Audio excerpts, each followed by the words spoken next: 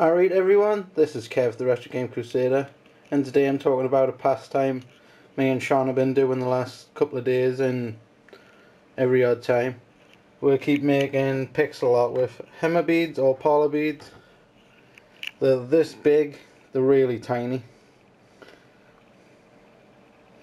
but the results always come out looking awesome.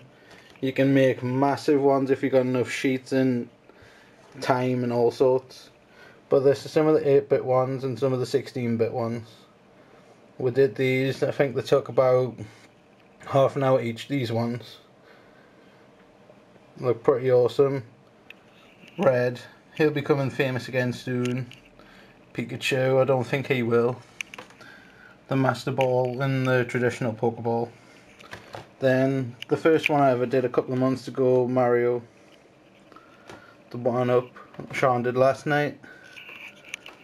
The Hyrule Shield, Minish Cap Link, the Triforce. The ones we just finished a minute ago. Charmander, that looks pretty awesome, and the big mushroom.